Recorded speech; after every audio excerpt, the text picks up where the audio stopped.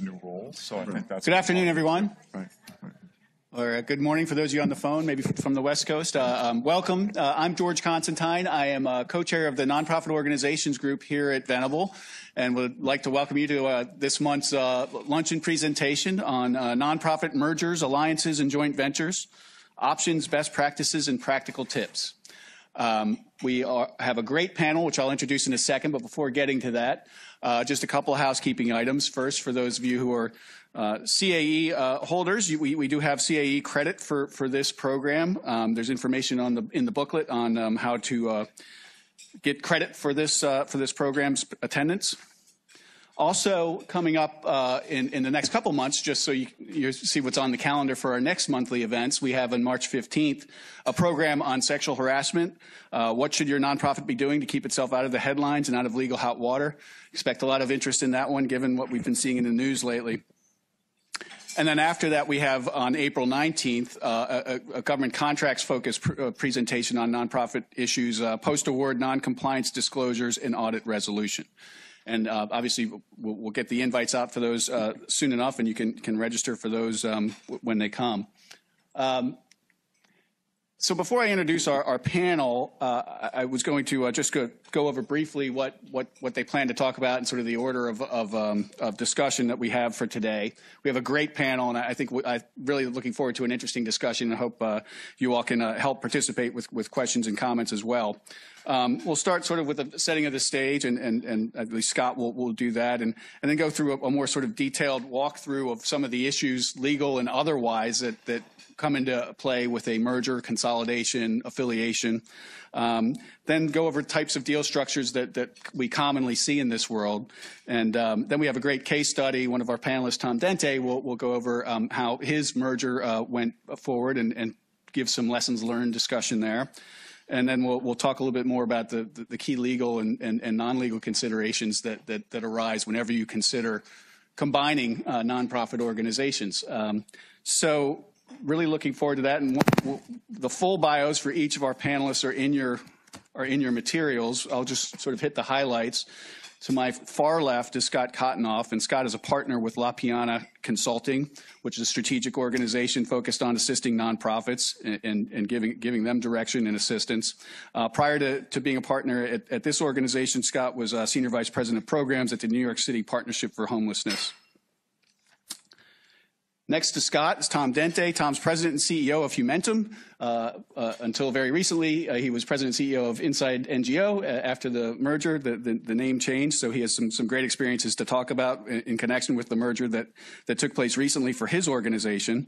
Tom was, before being president and CEO, you were chief operating officer of Inside NGO, and then prior to that, served as a management consultant with Bain & Company and A.T. Kearney. So welcome, Tom. And last but not least, to my immediate left is Andrew Steinberg. Andrew's an associate here in the Nonprofit Organizations Practice Group, has done tremendous work on all manner of nonprofit organization issues, tax exemption, tax issues, contracts, governance issues, and most importantly for this presentation, a lot of work on our clients' mergers, joint ventures, affiliations, and those sorts of things. And I think you'll find that Andrew has a wealth of experience to call upon and talk about. So I think with that, we're going to start with Scott. And I'm going to hand you the keys here. And we're on the ladder. Keys to the car. Great. Hopefully I know how to drive. Thanks, George. Good afternoon, everyone, or good morning to those of you in a different time zone. I'm pleased to be here, and I appreciate the invitation from our host today, and also appreciate you all coming to spend some time with us and have this conversation.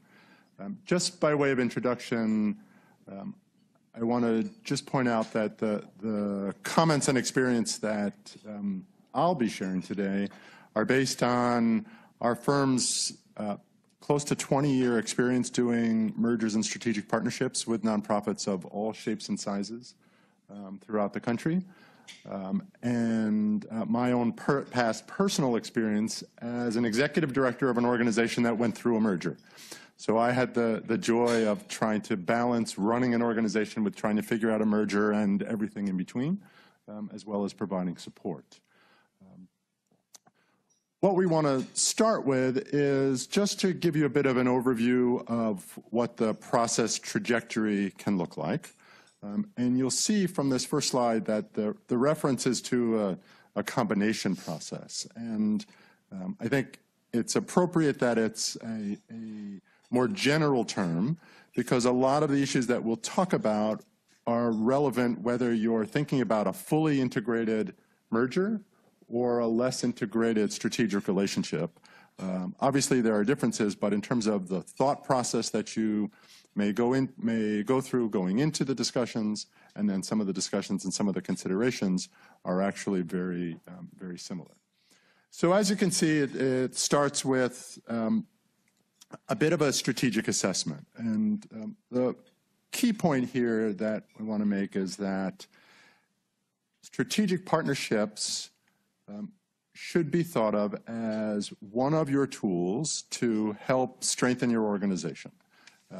Whether it's a merger or some other relationship is not the kind of thing where you wake up one morning and say, we should merge. Rather, part of a considered set of discussions and thinking about how a partnership of some sort can actually help strengthen your organization and advance your mission. And so before entering into any kind of discussions, you should have a sense of what's going on inside your organization and what you need. Clarity around your vision and your goals as an organization, what you want to accomplish, where perhaps you may not be fully achieving that, and if and how a partnership might be able to advance your mission, and also being thoughtful about and brutally honest about where you're strong as an organization and where you may be challenged, where you have excess capacity and where you may have limitations in your capacity, as a way to think about who might be an appropriate partner, a complementary partner to work with you to then advance the goals that you're trying to achieve. So really going through a specific, intentional assessment of your organization internally before turning outside to think about what organizations might be appropriate as a partner.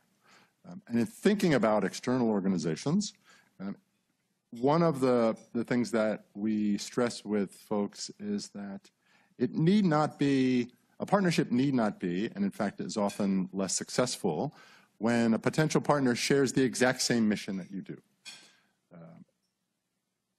Trying to think about ways that you can complement your work, that you can broaden your work and strengthen your work with the resources and experience of another organization often results in greater impact.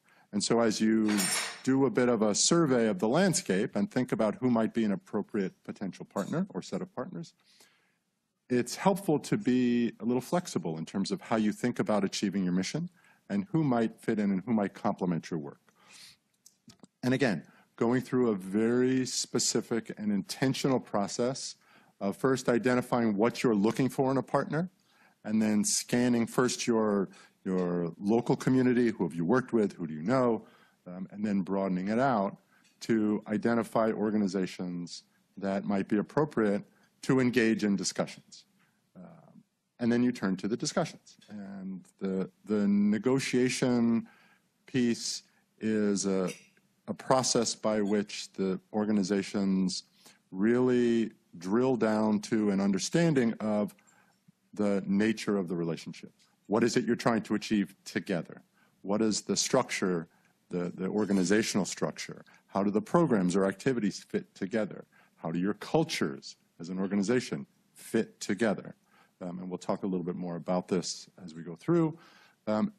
And sort of parallel to that is the notion of due diligence. And in the due diligence phase, which others will cover later on, it's critically important to understand both the financial health as well as the sort of potential legal exposure of your partner, and for them to understand the same about you. And I stress with organizations that this is not necessarily to put a stop sign to the relationship, although that can happen depending on the information, but really to help the two or more organizations think about how you're going to manage in an integrated way the potential liabilities or exposures that you may have, or whether certain exposures need to be resolved before you actually get into the relationship, or whether there needs to be certain kinds of financial investments by one or another partner so that the integration can actually succeed. So you go through this discussion, again, a very intentional, rigorous discussion and analysis of the various issues that are important, and do the due diligence. Assuming there's agreement, then there are processes which vary state by state, jurisdiction by jurisdiction, and also based on the type of relationship that you're going to develop for legal documentation, agreements, whether there are regulatory bodies that need to be engaged. We like to recommend that the lawyers get involved as early in the process as possible, once there seems to be some momentum, because the due diligence process can take time. And then depending on the relationship and the jurisdiction in which you're operating, the regulatory approval process can either be fairly pro forma or it can be fairly involved and extensive. Much of my work is in New York State, and to merge in New York State, you need to get approval from the Attorney General, which, depending on the week or the month, could take 2 weeks or it could take 6 months. And so the challenge there is to just be mindful of what that timing is so that you can actually plan for it and build it into your operations. And then, from our experience, that's all the easy part. Right? And the hard part is actually making the relationship work. What are the actual on-the-ground changes that need to happen? Cultural changes, structural changes, operational changes, and putting those in place. And not expecting that those changes will just happen, but again, being very thoughtful and intentional about how those changes, what you're trying to accomplish with those changes, and how they need to happen.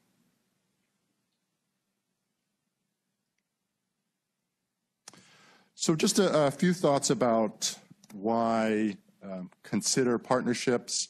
The main point here, you can certainly see what's on the slide. The main point here is that our experience has shown that relationships in the nonprofit sector have a greater likelihood of success when there is mission alignment, when there's mission complementarity, and when the goal of the relationship is strengthening the mission.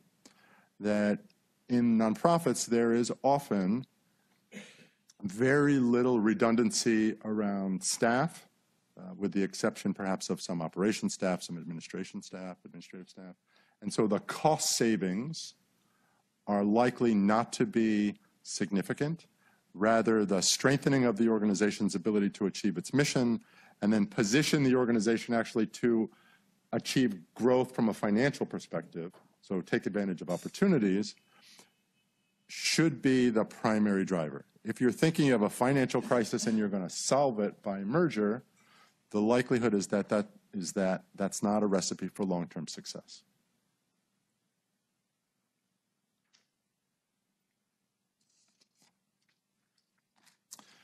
So as you're thinking about whether to move into a relationship or whether to pursue a relationship, the word that we keep coming back to, that I keep coming back to, is intentionality. Right? So being thoughtful about and clearly defining what your goals are as an organization, and then whether and how a partnership might actually help you achieve those goals.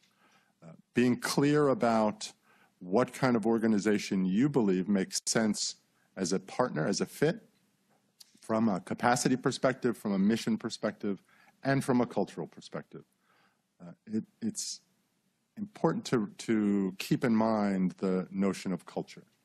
Most relationships don't succeed or are less successful than they could be, not because of disagreements around IT or knowledge management or HR policies and procedures, but because of culture. And the idea is, particularly in a more integrated structure, is you want to operate in an integrated way. And so being thoughtful about culture and about the culture of a potential partner is a critical piece. Again, coming to the table with a clear understanding of what you bring to the table and what you hope a potential partner brings to the table, and what the implications are of that around staffing and finances and how you do your business, whatever your business is. Having a bit of a rough outline of how you envision this relationship to work, but also being flexible enough so as the discussions unfold, you may understand opportunities in a different way. And your potential partner may bring information to you that you had not thought of. And then be clear about who's going to be your face in the discussions.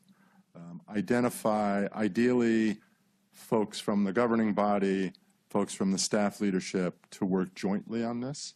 These discussions work best when there are both perspectives in the conversation, and when champions for the discussions and for the potential relationship come from both the governing level and governing perspective and the staff perspective.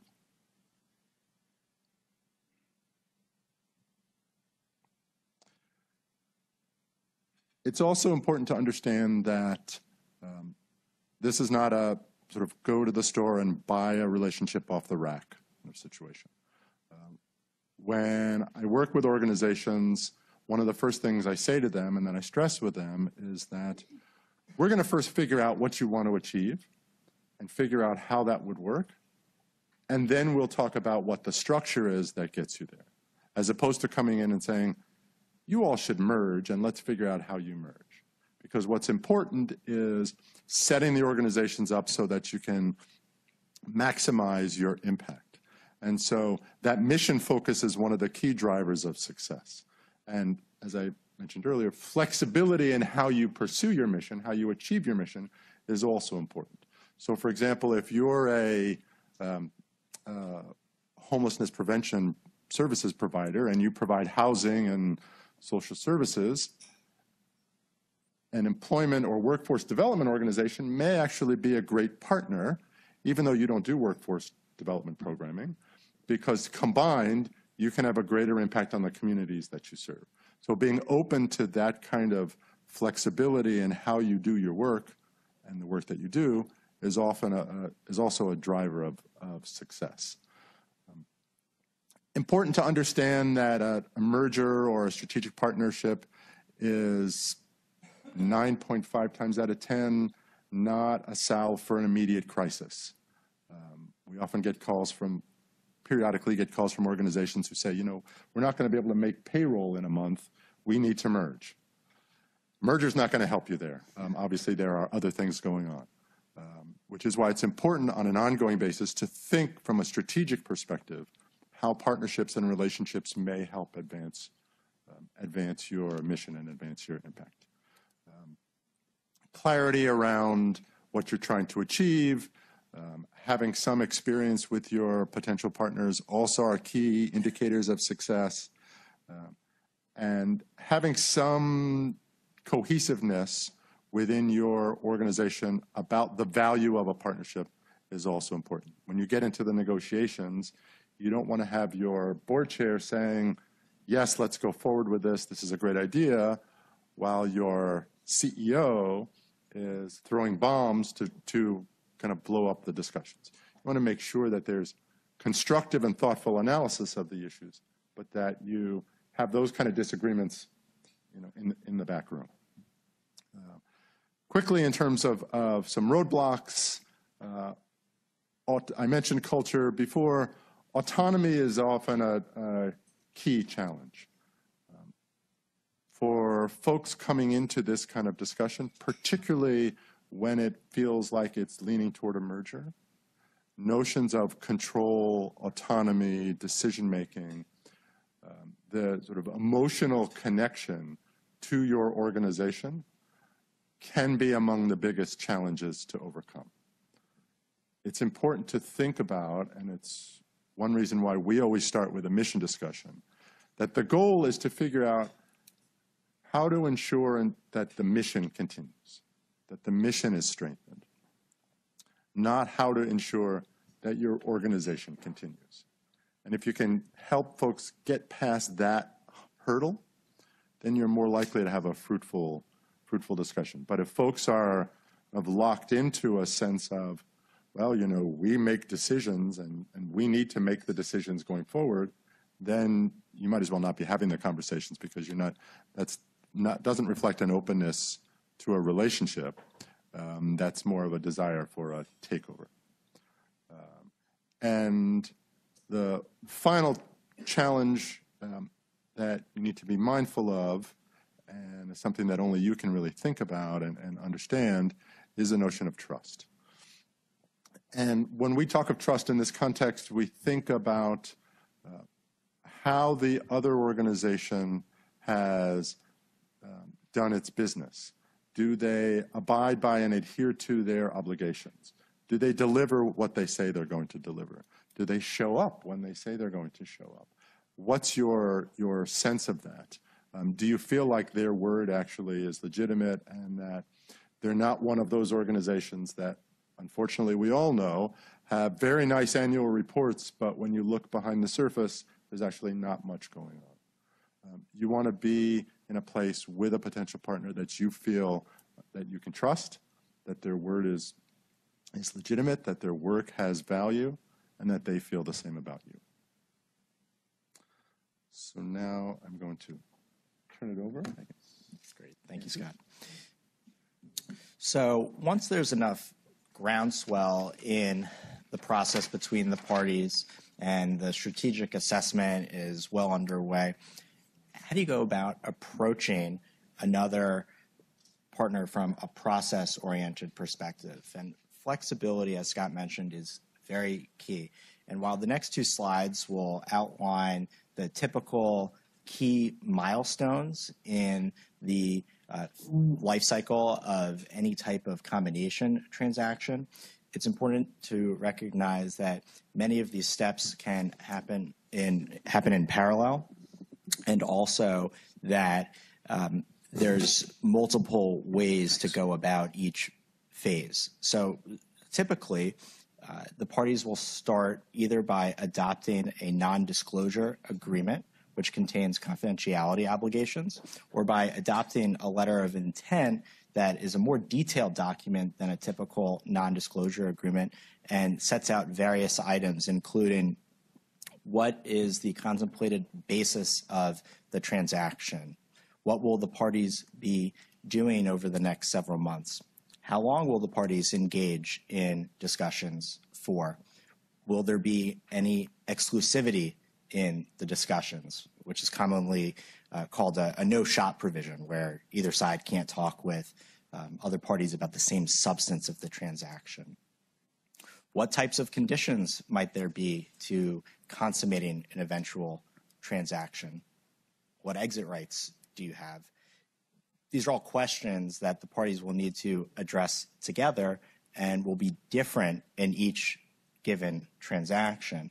But the form of a letter of intent, how rigorous it may be, what provisions to include, will really depend on the parties, their respective negotiating leverage.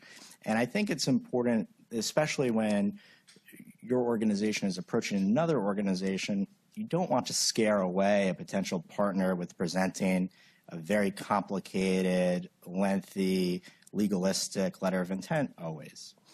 So the letter of intent can range anywhere from being as simple as 2 pages, 5 pages, 10 pages. I think the important point to emphasize is it's not always best to have a handshake deal about the discussions that you are going to have, because the diligence process will entail the exchange of very sensitive and proprietary information. And in case the deal falls through, what happens to the destruction of that information, the return of that information, what liabilities do the parties have with respect to outside advisors that they've engaged or the other costs that they've incurred during the negotiation process. And so the letter of intent is really the vehicle by which many of these preliminary yet common issues are dealt with on a relatively routine basis. So once the letter of intent is in place, The negotiations continue from the strategic assessment, and they go forward, but at a more detailed level. For example, if the organizations will be merging together, and we'll talk later about the various structures that are available, the size of the board of directors may change. The officers of the organization may change. And the parties should be on the same page as to what will the future combined organization look like from a governance perspective, from an operational perspective, from a programmatic perspective. If there's going to be any capitalization involved in the transaction, what does that look like? How will that be calculated? And meanwhile, as part of those discussions and negotiations, the parties are going to be learning about each other.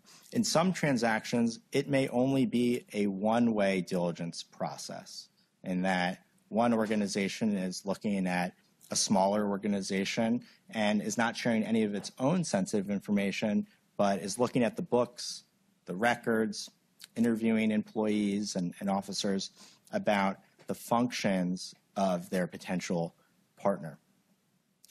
The way that diligence typically starts is through the exchange of document and information requests, either through emails or nice organized checklists, which I tend to prefer, because it's often the time that diligence is not a one-way conversation and it's not a one-time conversation. It's definitely an evolution, and it's a process. And we see a lot of times that information can be difficult to collect. It can be difficult to process, and it can contain some surprises that may even be unknown to your partner. But the purpose of diligence is like going to the doctor and getting a checkup and really understanding how the other partner is functioning and where maybe there are issues that need to be worked on, where preventative health is necessary. And ultimately, the purpose of diligence is so that the parties are reasonably informed that the transaction that they are going to be entering into is in the best interests of both organizations, because directors and officers of nonprofit organizations have a fiduciary duty. And the diligence process is the mechanism by which directors can demonstrate that they have thoughtfully considered the transaction and that they understand the risks and liabilities that will be assumed upon consummation of the transaction. We often receive questions from concerned clients when there is a difficult issue that's discovered in the diligence process and worrying if it's the difference between a real red flag and something that is a common issue that we see and is not a deal killer, but maybe should be addressed. It's not necessarily so much the particular issues that have been discovered, but what's key here is the fact that there was a process that was taken to understand that there's a potential issue and to have knowledge of an issue. I would just say, as a practical matter, in my experience, a lot of times organizations are great at collecting this information, but often not as great at actually reviewing very closely what's been provided. And it's not just up to the lawyers, because a lot of this stuff, as Scott pointed out, is it's more about is it a fit? Is it working for your sort of a good cultural fit, a good combination? Is the mission really aligned? And so it's really important to make sure you staff that diligence review well. So, the lawyers are reviewing what the lawyers should be doing, but also the finance people are reviewing what they should be reviewing, and whatever subject matter expert you want is actually getting a close look at that. So just collecting the information is not all you need to do. And I think, too, preserving the information and recording the information on an ongoing basis, if you're contemplating entering into a combination, because your organization may be asked to provide your documents to a potential partner. And so having your corporate governance documents updated and easily accessible, having well-prepared minutes, having your key and material contracts available will all help facilitate a diligence process, and those are the key areas that can, if you have the documents ready, it can speed up the process much more quickly. And oftentimes a source of delay is that, especially in volunteer-led organizations, not everything is in a centralized location. I have a question. I appreciate, what you're saying about the checklist, and you mentioned contracts and other documents. Are there other documents that you would recommend in this due diligence process that one should see or both parties should see? Absolutely, and that's a fantastic question. So the types of documents that we typically will look for are the governing documents of an organization, which are the articles of incorporation, including all amendments, the current bylaws that are on file, the latest and up-to-date minute book of the organization that includes the minutes of all meetings of the board of directors, and if there are any members, the meetings of the members, any board resolutions, written consents of the directors or of the members to demonstrate actions that were taken without meetings, the latest conflict of interest disclosure forms, as well as other key organizational policies if there's a policy manual. From an accounting perspective, all of the financial documents, including the IRS Form 990s, a copy of any determination letter from the IRS as to exempt status, as well as any local or foreign authorities as to exempt status. And a lot of what we ask for is not so much the documents, but also representations and warranties that there are no existing litigation, and also as it gets further down and gets more sensitive, things like employee files and things like that may be something that you need to look at. A lot of times we've encountered hiccups in due diligence on the employee benefits programs, for instance. Lawyers have reviewed a program that you think is going just fine with your 401k or whatever it might be, and lo and behold, there are issues with that. I mean, look, you're getting into most of these combinations, one or the other organization is assuming the other organization's sort of history, warts and all. So, you'll see we have a form list, and it's pretty comprehensive, and it goes well beyond contracts. One other thing, just for nonprofits, that's important as well, is we want to take a close look at what restrictions there are on gifts. If we're going to combine and there are some endowments or restricted gifts and funds and things like that, we really want to see what those are all about and how those restrictions could affect the combination.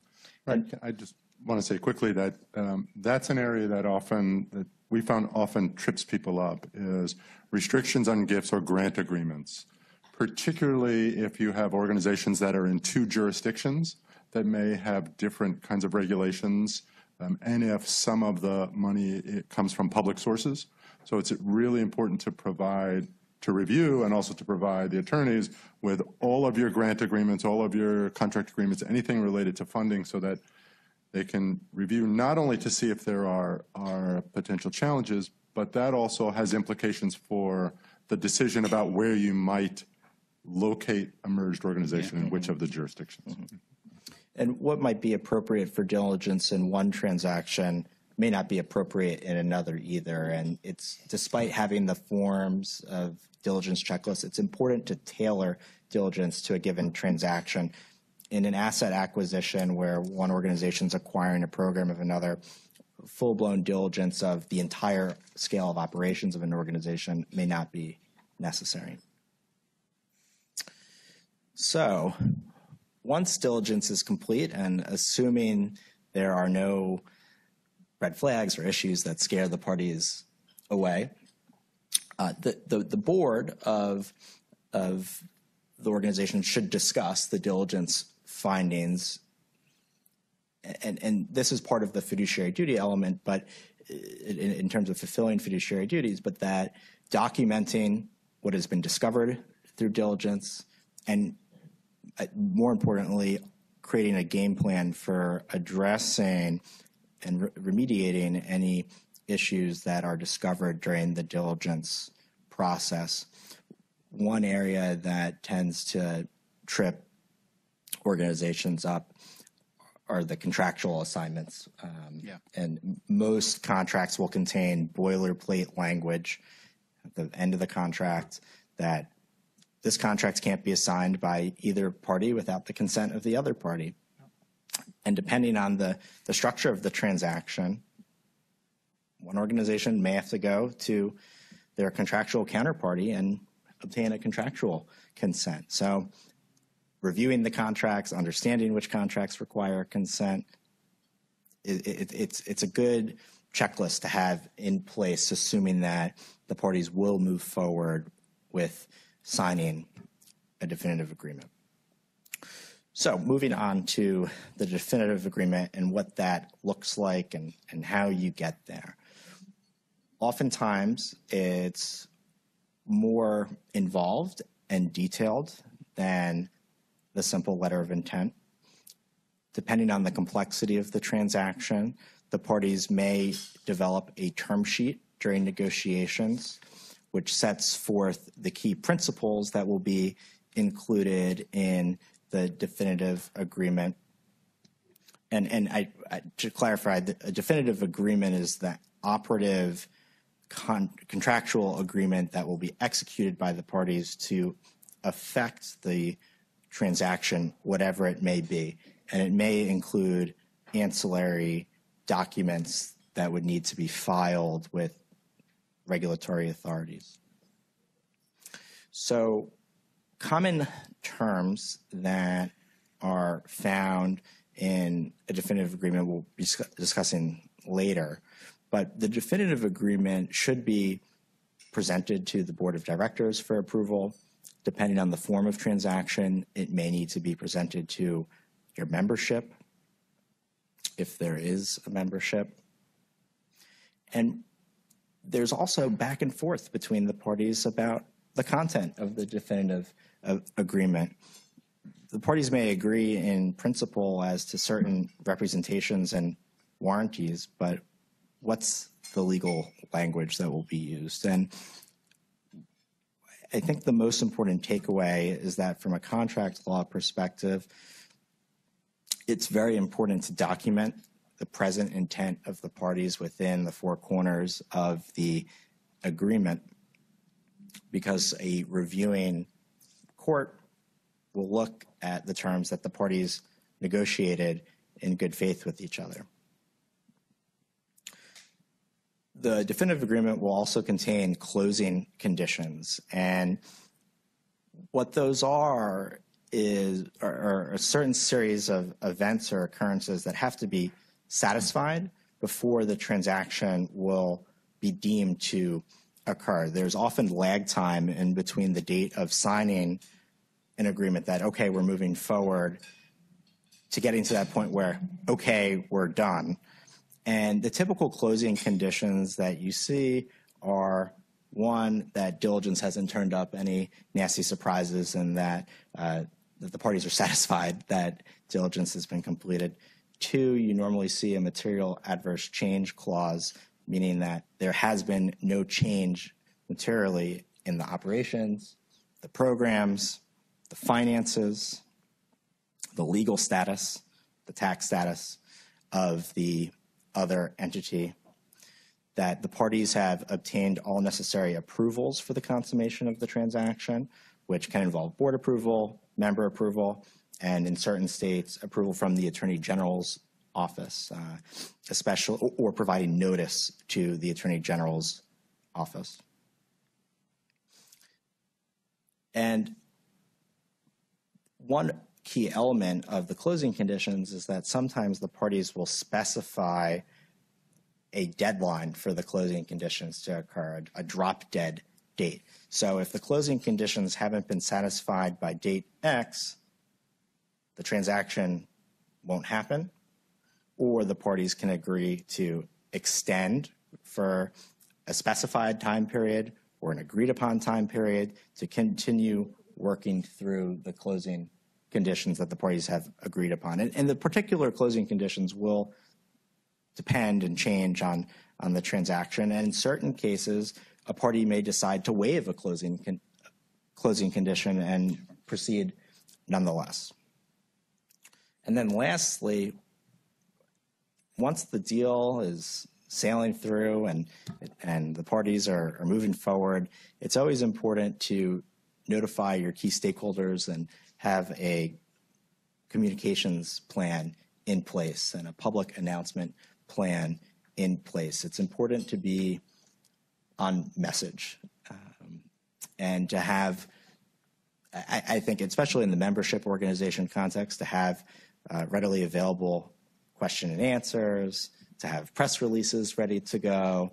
And hopefully at this point, the diligence process has uncovered the systems that the other organization has in place, that the integration can happen rather seamlessly. And Tom can speak to more of the some of the challenges that can arise in an integration process.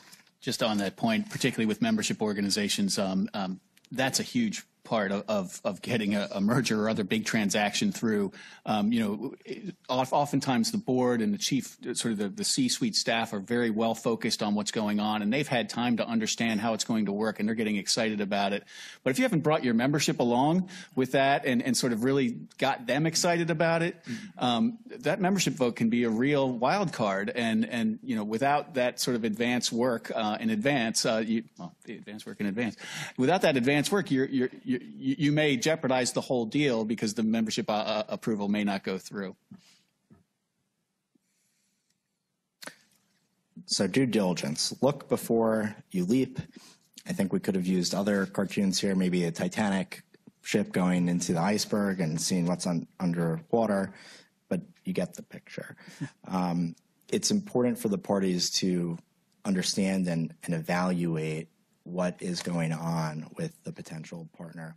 I've listed here some key hotspots that we typically tend to come across during the diligence process.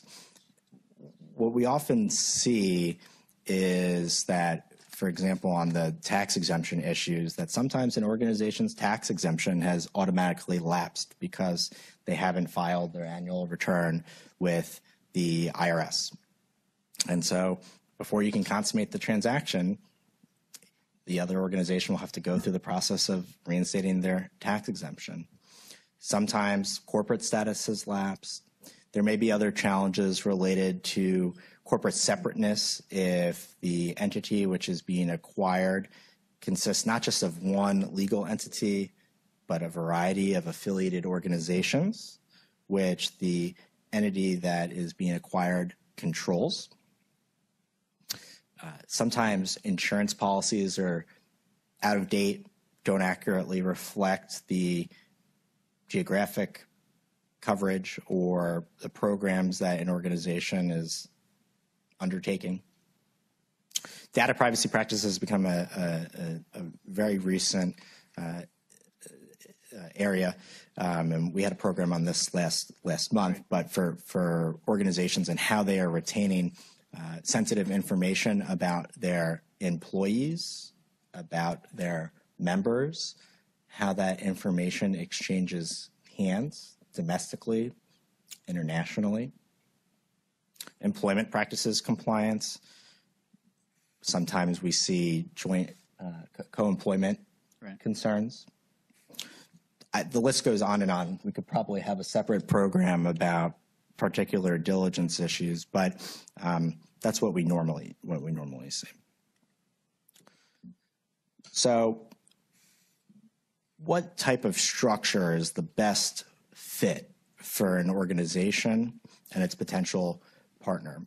And there are a variety of many choices to be had, and each one has different procedural mechanisms and different legal effects. But the precise form that any given transaction will take will not only be based on legal considerations, based on the diligence, but also the negotiating leverage of the parties, what the parties are hoping to do post-transaction, what the tax status of the entities might be. So there's no one way to structure any given transaction, and parties can be very creative about how they will approach a combination in a way that is suitable to both sides of the equation. I think one thing that we always hope to accomplish in any transaction is that after the combination, 1 + 1 should equal 3. But how you do the equation is not always the same way. Yeah, and sometimes it's just from a practical perspective, the types of combinations that we're thinking about are, one could be just an asset transfer where you're transferring a lot of assets over to the new organization and the old organization sort of goes away, not the new, but the existing organization. You could have a merger where obviously it's a statutory transaction. One of the considerations between that decision making could be, how many assignments we need to get for our contracts? How difficult will it be? You know, a merger, often by operation of law, those contracts assign. You don't have to get approval from the other side if you do that.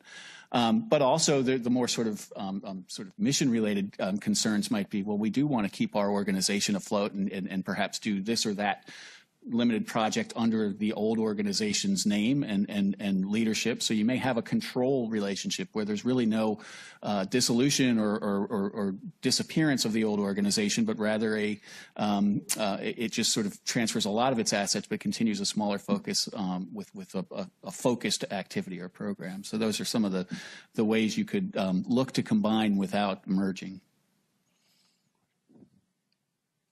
Go ahead, we'll repeat it.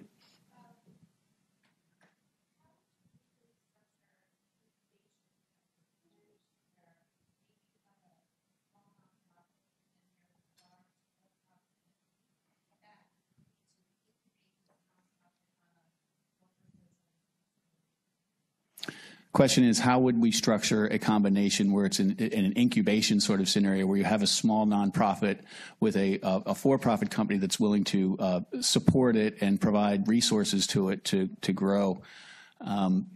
I would say you can never sort of transfer ownership of a nonprofit to a for-profit, and the incubator in the for-profit world suggests, we're going to sort of participate in some upside later on. The upside for the corporation in this situation for the for-profit is knowing that its mission is, or its social justice and social responsibility mission is being fulfilled, but ultimately the control of the nonprofit would still rest with its board, right? I don't see any other way around that. You may want to have these investors maybe get closer to participating on the board or have some role on them, but you do have to be careful about them controlling or coming into a control situation where it may appear that the for-profit is taking over.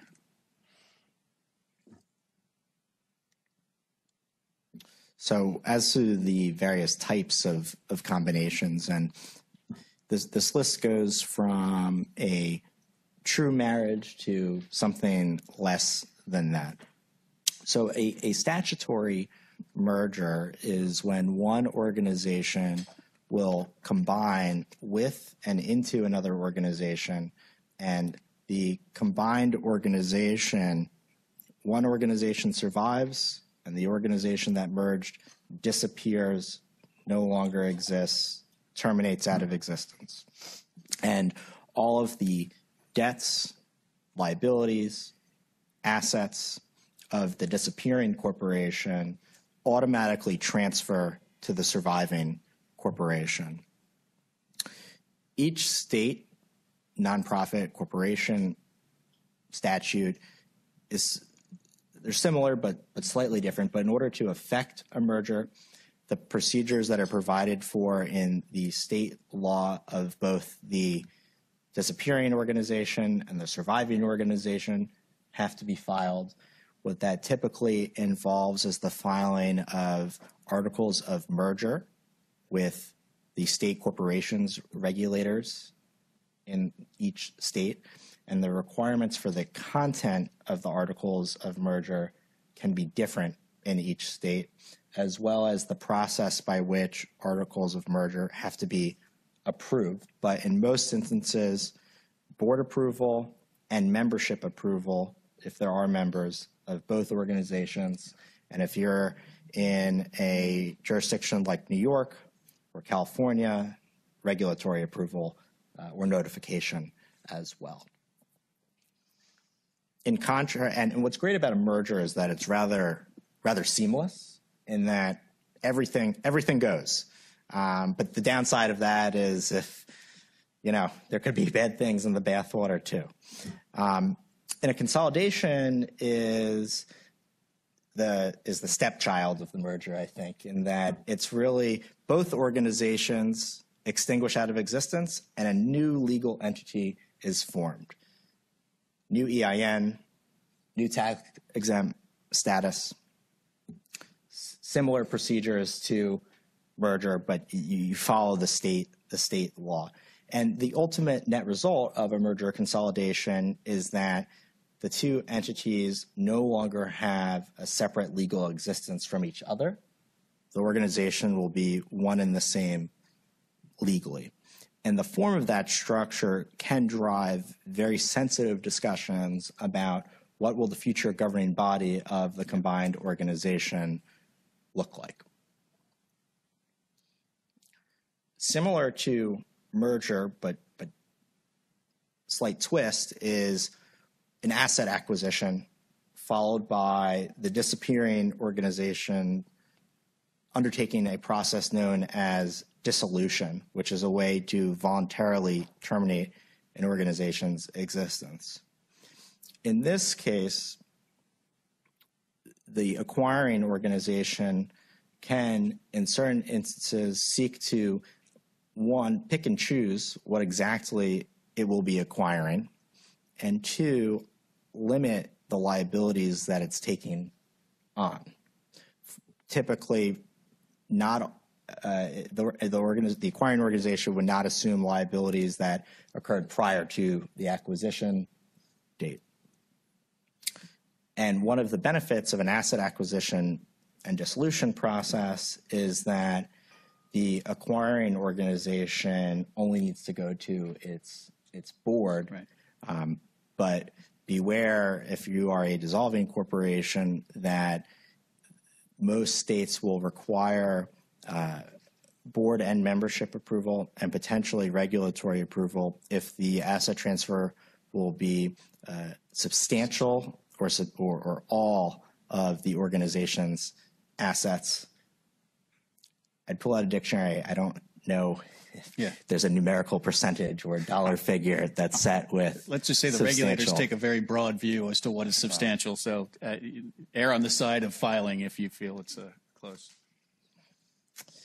And then, short of operating as a combined entity or taking everything out and bringing it over to the other organization, is a program acquisition or an entity acquisition, or it can be marketed as a strategic affiliation, where in a program acquisition is similar to an asset acquisition in that the assets related to the operation of a program, potentially employees who carry out that program day to day, will move over to the new organization. In an entity acquisition or strategic affiliation, the legal shell of the other organization will continue to exist. And that can be for any number of reasons. Sometimes it's to isolate the liabilities that are associated with the organization in a separate legal entity. Or it could be a requirement of local law. Sometimes foreign jurisdictions, in order to operate a charitable organization overseas, you can't just have a branch office, but you may need to have a charitable organization that's formed under the local laws of the host country, and the governance of that organization may be dictated by local law, sometimes requiring residents of the host country to serve on the board, or for certain financial commitments to be made. The requirements can vary significantly. And then a joint venture, which can either be a joint venture is defined as the pursuit of an activity for mutual gain or mutual loss. So you either win together or you lose together. A joint venture can be structured as an entity joint venture where a new legal entity will be formed to conduct the activities of the joint venture. Typically, the most common venture entity structure is a limited liability corporation if you're engaging in for-profit activities. It can also be a nonprofit corporation. The exact structure of a joint venture entity will depend on what the goals of the venture are. And as an alternative to a joint venture entity would be a joint venture by contract where the parties remain separate legal entities, are not forming a new legal entity, but the programs and functions of the venture will be carried out by the parties pursuant to the terms of a written agreement. And then lastly, shared space and resources. This is seen in much smaller organizations when an organization will look for administrative services and staff support, and the parties can adopt an affiliation agreement that sets forth the terms by which one organization will provide resources and support to another organization. We often see this a lot of times with new charitable organizations in the fiscal sponsorship model, right, where an organization does not yet have tax-exempt status and is applying to the IRS for tax-exempt status, but would like to be able to offer donors deductibility of their contributions. So partner up with an existing charitable organization, and the charitable organization will take a little piece off the top to cover their administrative expenses. All right, and I'll turn it over to you, Tom. Good. Thank you. I assume everyone can hear me well. I think what you're really struck by when you listen to what Andrew was just describing is there's so much creativity in terms of how you can structure what you're trying to accomplish back to your mission. And so I'm happy to tell an example of, here's what we did based upon what we saw as Humentum. And it's some interesting pieces of this that come back to what both Scott and Andrew have said. So this was a merger not of 1 + 1 = 2, but 1 + 1 + 1 should equal more than 3. And so you had Inside NGO, which was a 501c3 here in the District of Columbia, Lingos, which was registered in the state of Washington, and then Mango, which is a registered charity in the UK. So there's both 2 501c3s in addition to having a registered charity outside of the United States. So that was the nature of the combination that we were exploring. And for us, it was a statutory merger of merging Lingos into the Inside NGO shell, if you will, and then forming a strategic affiliation with Mango simultaneously, because we wanted to preserve that organization's unique charitable status in the UK for longer-term, strategic benefit as we serve our sector. And so why do this? You start to look at this and you say, there's a lot of complexity in that as we went through putting these pieces together. And I think it came back to what I think Scott spent some time talking about, is that you've got to start with mission first. What are we trying to accomplish? What's happening externally? And if we look around the nonprofit sector, there's a lot of stress, a lot of changes taking place in different domain areas, different program areas, and certainly the sector that we serve, which is international development and humanitarian organizations. It's a lot of change taking place. And both Mango, Lingos, and Inside NGO served the sector, served organizations in the sector in very different ways.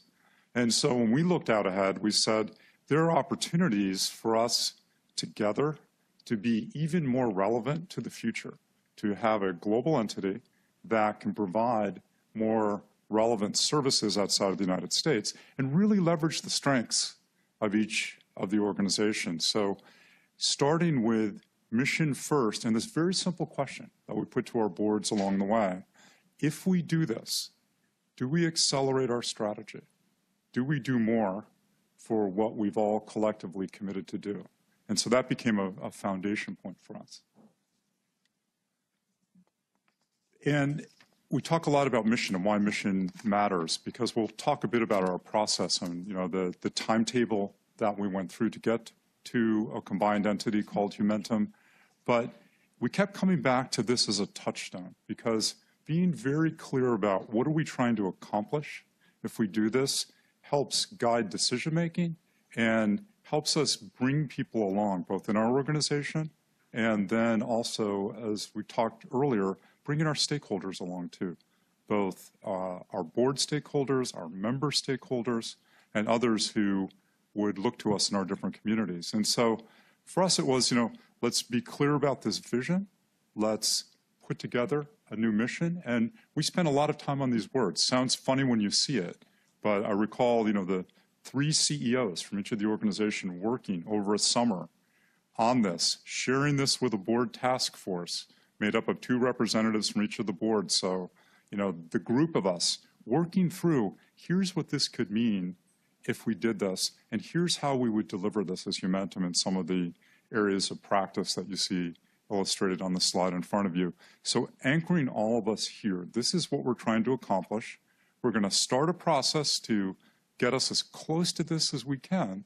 We'll have some hiccups along the way, but let's make sure we keep the end in mind.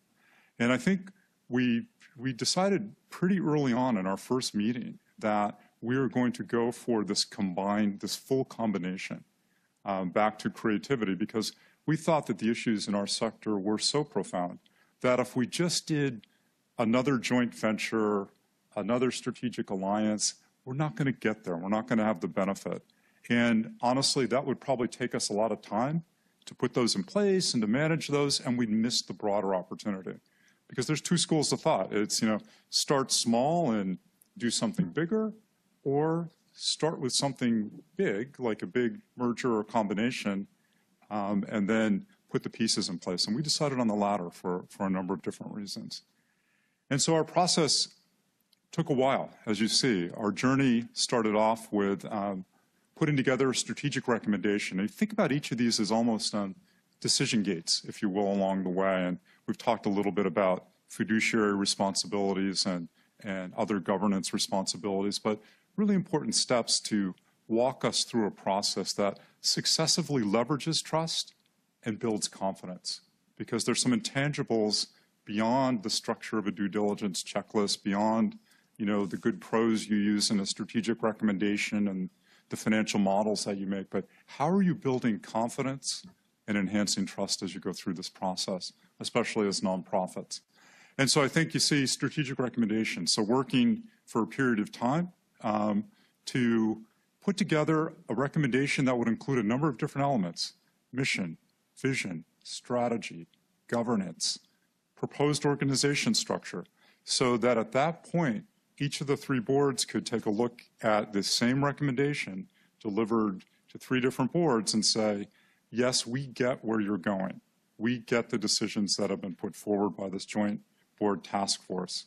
And we agree to go ahead to the next step of due diligence and legal structuring with this vision in mind, with the strategic recommendation. So boards granting approval to say, let's do this, subject to due diligence and legal structure.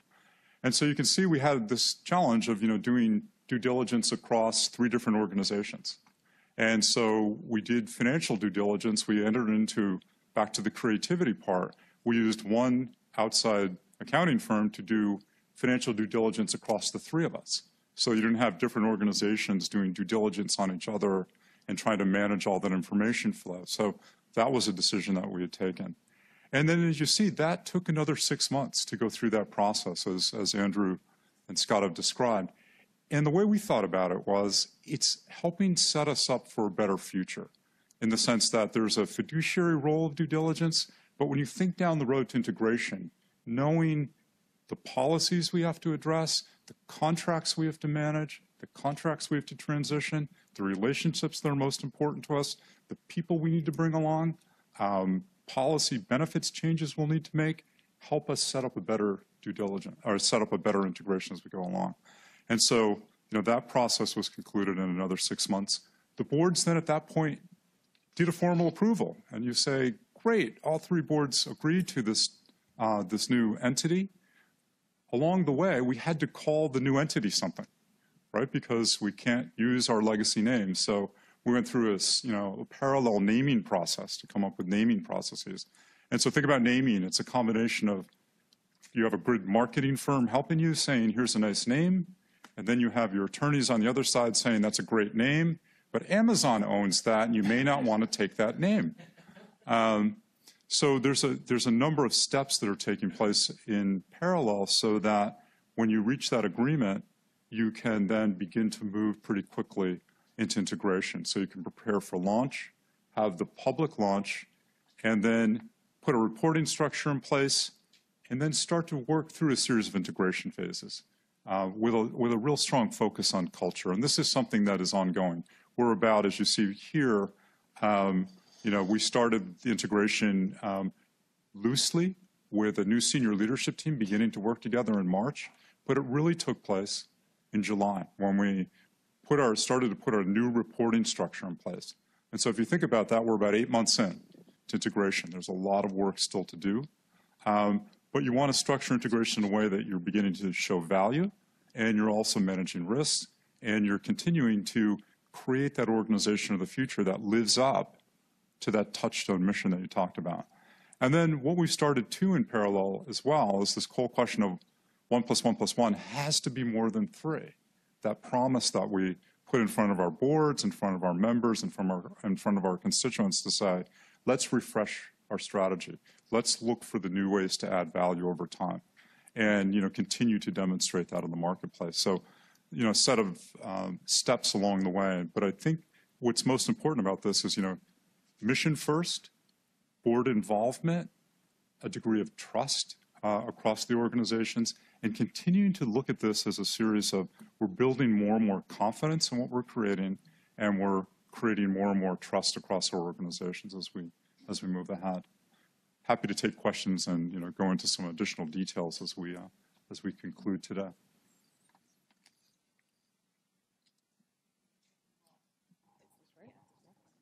Thank you.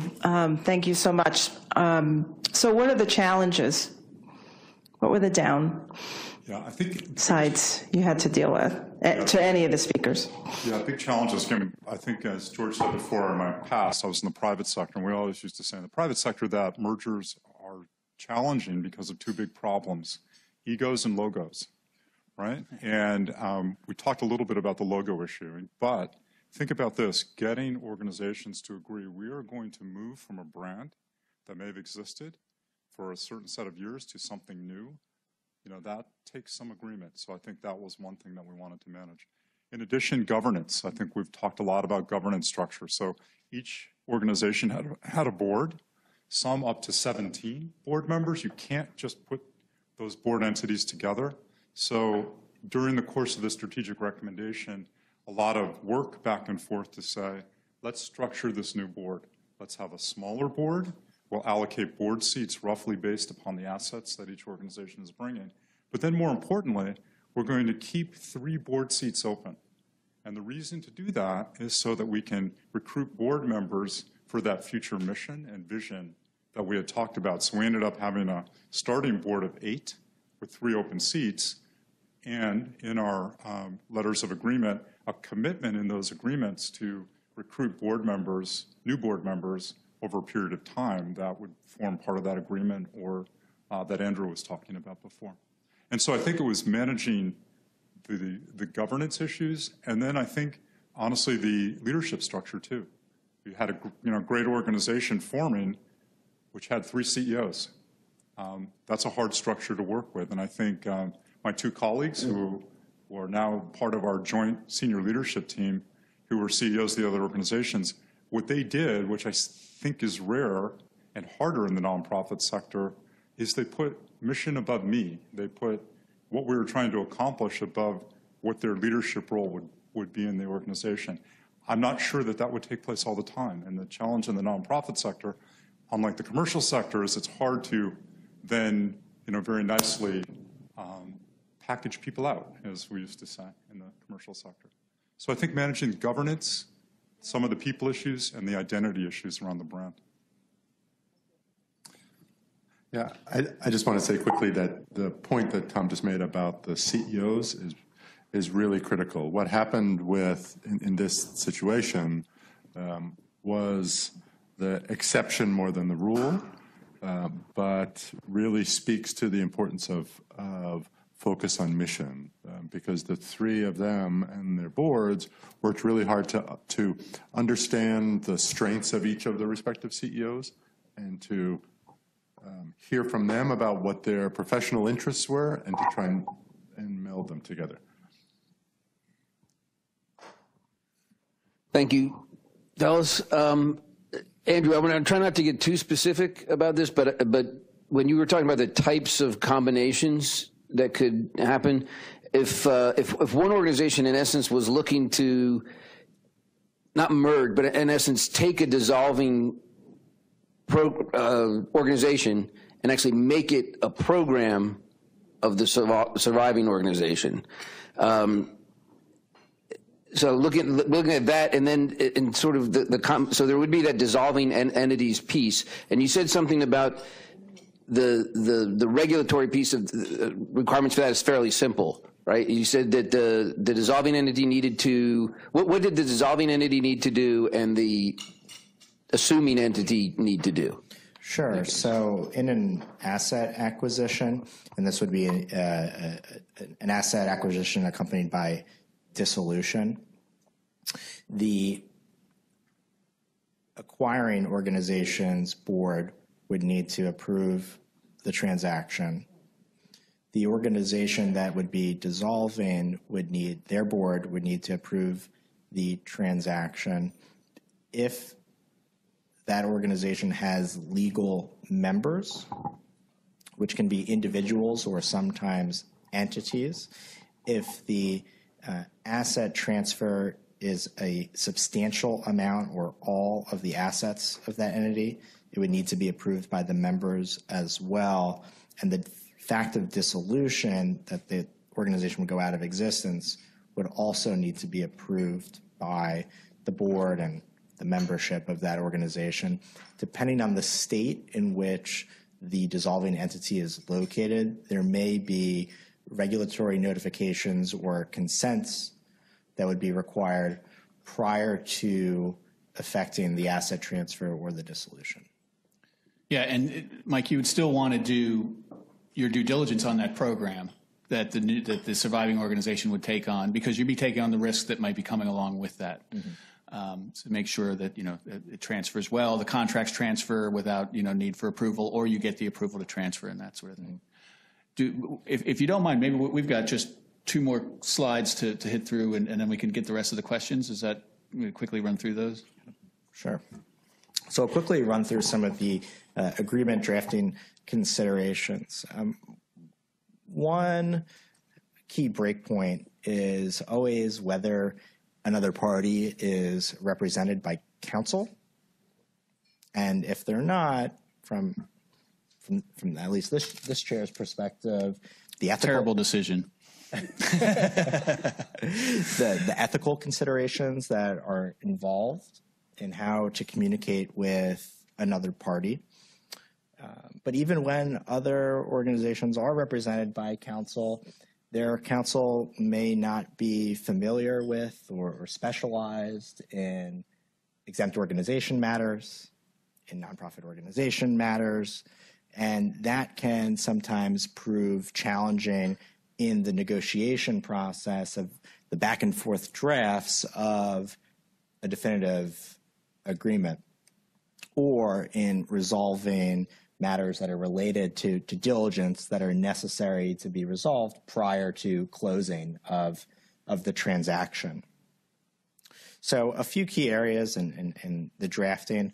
From a governance perspective, it's incredibly important to be clear about what the future governance of the organization will look like, either specifying no changes, there may be changes, if there will be changes, to attach the amended governing documents that illustrate the changes. In certain cases, and there are different ways to document this, you can identify particular individuals by name. You don't need to, but that's one approach.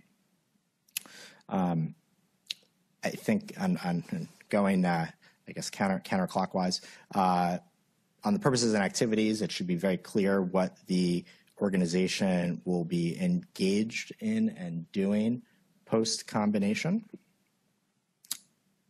On the tax exemption front, what is the tax exempt status of the entity? What should be done if there are any adverse changes or audits that are instituted by governmental authorities in between the time the agreement is signed and closing occurs? And I think related to, I'm going to jump around a little bit, but related to the reps and warranties, what about material changes that occur post-closing? How do you account for that risk and liability, and how do you shift it? And especially in a program acquisition context, there may be an exchange of funds.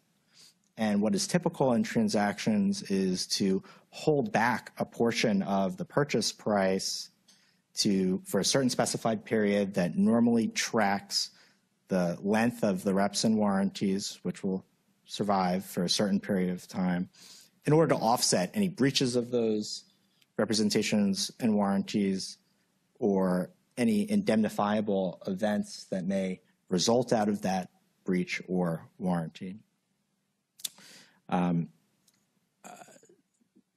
Obviously, the reps and warranties should be clear about what is being covered. There's garden variety reps and warranties, like due authorization, that the agreement's been approved, that the individuals who are signing are authorized to sign the agreement, that the organization is in good standing. What's the organization's litigation history? Have all documents been disclosed in the diligence process, and that accurate, complete, and truthful disclosures have been made by the organization? And if there are issues that need to be carved out of the representation, those should be specifically identified and captured. Other important terms, dispute resolution, there are a variety of options, traditional litigation, going to court, going before a judge.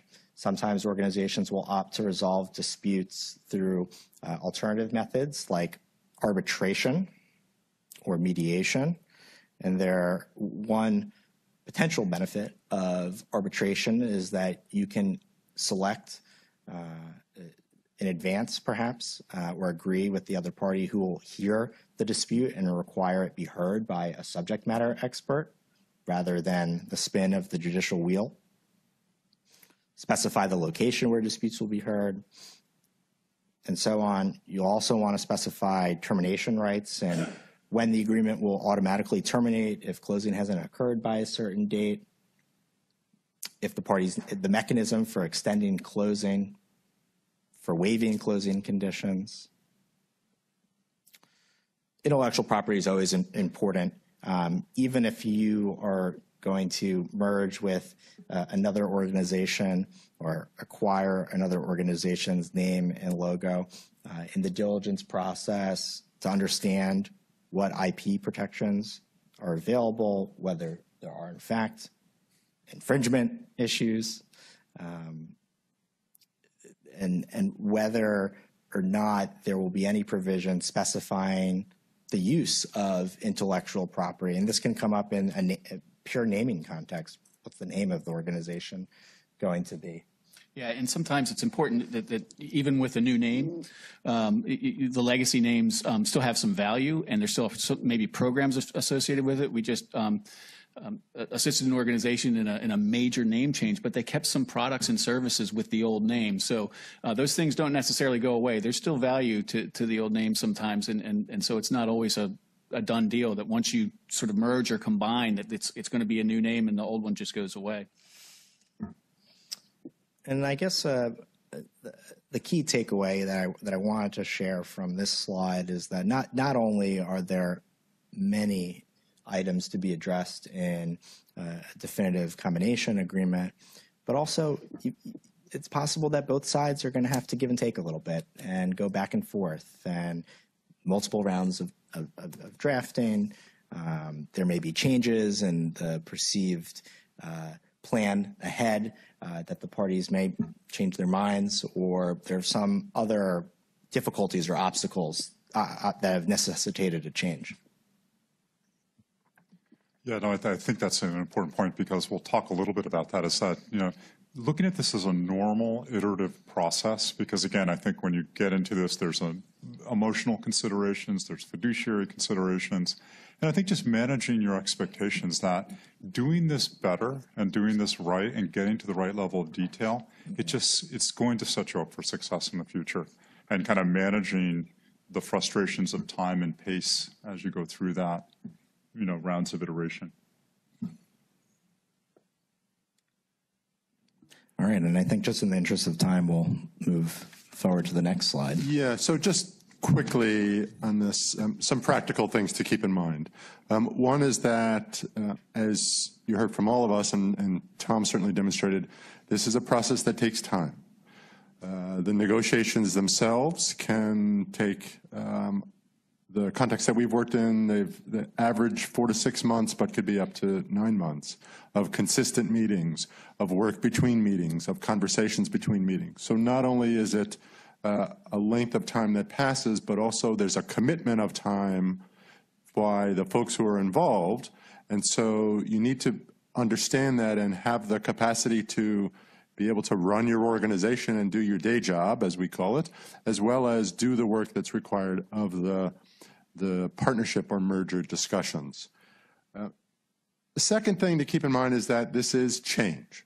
Regardless of the relationship that you develop, this is a change process. And so as leaders of your organization, you need to be mindful of that. You need to prepare that, and you need to work with both your staff and your board and whatever other constituencies are involved to be prepared for and to adapt to the change, giving them the opportunity to voice their concerns, voice their excitement, but also for you to respond to that change and to do it on an ongoing basis, not to have these discussions off in a closet somewhere and then just spring it on someone, but to involve to the extent that it's relevant and that you can, based on where you are in the conversations, to involve staff, to involve donors and funders, to involve members, to involve partners, to let them know that these discussions are happening and to sort of get their engagement in the discussion so that, number one, you can have a broader set of perspectives folded into the conversation, but also that when you get to the point where a decision is made, assuming you get to that point, they understand it, they've bought into it, and they can support the new relationship or the new organization going forward. People may, and I should say people will leave. Because time passes, your CEO may leave, a key board member may leave. That most critical program person who's the most valuable and who built the program from scratch and who everyone in the field thinks is the expert may leave. You need to be prepared for that and build in institutional support for the discussions and for the process so that the departure of one person, whether it's they've found another job or they go on short-term leave, you can be prepared for that and continue to move forward with the conversations. You also want to make sure that you understand the costs and benefits.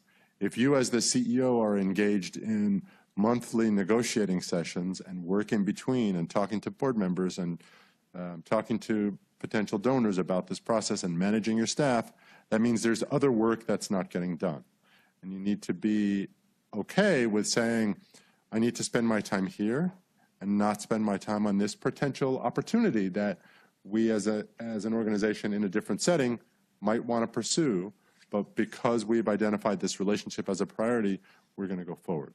The flip side is that new opportunities may emerge that you might not have thought of, and you may want to jump on them even before you cement the relationship. We often have organizations who identify a collaborative situation that's short of, for example, a full-on merger, and they go and they engage and they submit a joint grant proposal on a particular project while the merger negotiations are going on, which is a nice opportunity to see how you actually work together in real time and can inform the merger negotiations, but also enables you to prove some value both internally and externally to the relationship, short of the full-on commitment that's involved in some of the relationships we've discussed. And as we've all talked about, it's important to make sure that constituents are involved and understand. One thing that we've seen a lot with donors and funders is that they tend to fall into two camps. Either they'll say, this is great, and we're going to give you more money because we fund both of your organizations, and we're going to continue to fund you at least at the same level, if not more, because your 1 and 1 equals 3 instead of 2. Or they say, that's very nice, we'll support your negotiations, but we're going to step back. And you're going to need to prove that this relationship actually warrants at least the same, if not more money. And that's a question that comes up all the time, and it's something that, in terms of your initial assessment internally, as well as discussions with your potential partner, needs to be put on the table so that you understand and you're not surprised by the responses of donors that you may have in common or may somehow be related. And I would just add, be sure to embrace and don't necessarily run away from the noise. Not everyone may always agree to the path ahead, and that's okay too. Oh, so just to sum up on our end, and I think it's good follow up from Scott. Your point about perhaps getting engaged in a joint activity before you go full in. There's all sorts of ways to combine, and you don't have to run to merge to do it. In fact, merger is kind of permanent, so it's better to try some of those other forms if you're not entirely sure as an organization or your board's not all in to do one of these joint ventures. As you go forward, that due diligence process, as tedious as it can be, is very important. Be aware of what you're getting yourself into as an organization, and try to look at it soberly and understand, notwithstanding all the excitement about the possibility of a merger, there could be some things that you really should view as deal breakers and some things that you really should say, this is a red light. We're not going to go past this. And that goes hand in hand with understand what liabilities you are going to be accepting.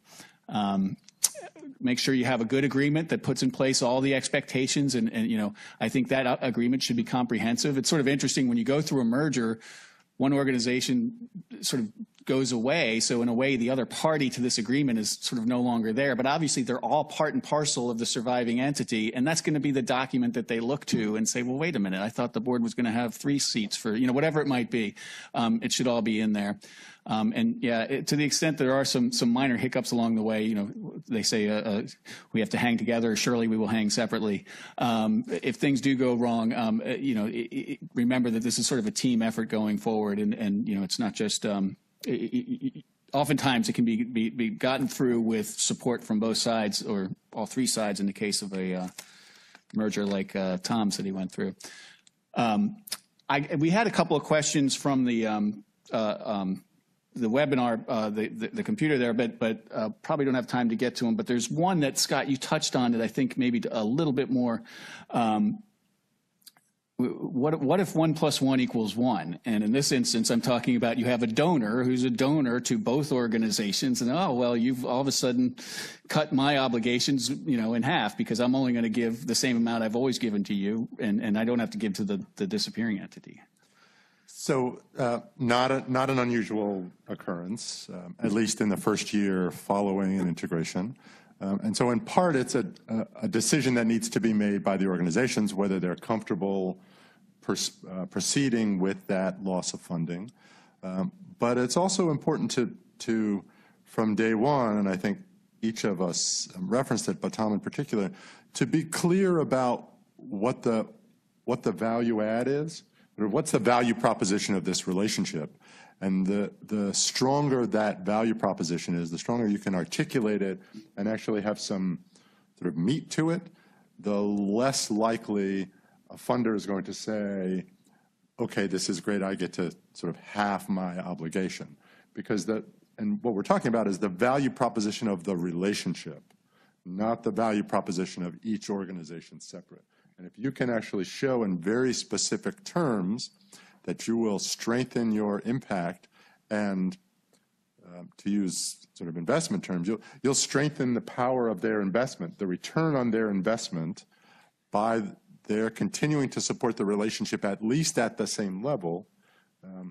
That will often sort of sway them. But there are certainly times where folks will say, great, I'll write one check, and then we'll sit back and we'll see what happens. Maybe time for a question or two from the audience. We cut it short before, so if there's one. Right. Thanks. I would like to go back to the Humentum case for a second. And you all mentioned that a merger is a very, very strategic decision. And I think, Scott, you said that you should never consider that if there are financial issues. And then others mentioned that you need to look into how the mission fits and how Generate is a fit. I would like to see if you may be able to share some of the details of the strategic thought process that triggered this idea of the merger, and then how you selected the candidates for the merger, and then how you defined the two different relationships for the merger. Great question. It's like this backdrop, the context that we didn't talk about. I think a couple different examples. One, we had all worked in the same sector, so we all knew each other and each other's work. Two is that we had collaborated before. I think George made that point, that if you're going down a path, ultimately, sometimes it's easier to collaborate. And so we had a history of collaboration. I think third is that we saw a lot of the changes the same way in our conversation. So we could see a different sector emerging. We could see some of the challenges of that. We were also pretty honest about our inability to, as single organizations, to address those challenges. And so I think with that as a context, we were able then to work together first as the three CEOs and then bring in our board task force in to say, here's a strategy that allows us to accelerate what we did as legacy organizations, but then also do more. And so I think that became very compelling. And then back to this point that how important this became some of what we used then as we went out and talked to different constituencies to say, there is a there. Here's the rationale for why we're doing this. And so one of the things we did in due diligence was we spoke to probably about 40 different individual leaders in our sector to say, we're thinking of doing this. We want to have a confidential conversation. Here's why. Poke holes in it. Test us. What are we missing? And I think that was very helpful for us just to both validate what we were doing strategically.